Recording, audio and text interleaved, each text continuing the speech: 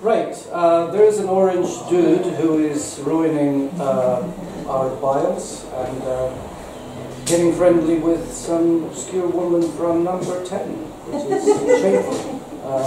Bannon, the guy on the right, is quite a wild cat, like this one. I had one of these, which is a cousin of a Turkish van. Only the Turkish van is brownish in color and has a very long tail. You don't own a cat, etc. Nuke, whoa. That's my grandmother, bless her heart. She's in a good place now. Not by her own volition. Oh my God, this is our children, isn't it? Little bastards. But they're doing well. We were talking about them earlier on with my good old friend here, Gareth. We've realized, thanks to them, that we become old. Wow! Now, that was not a British architect, was it?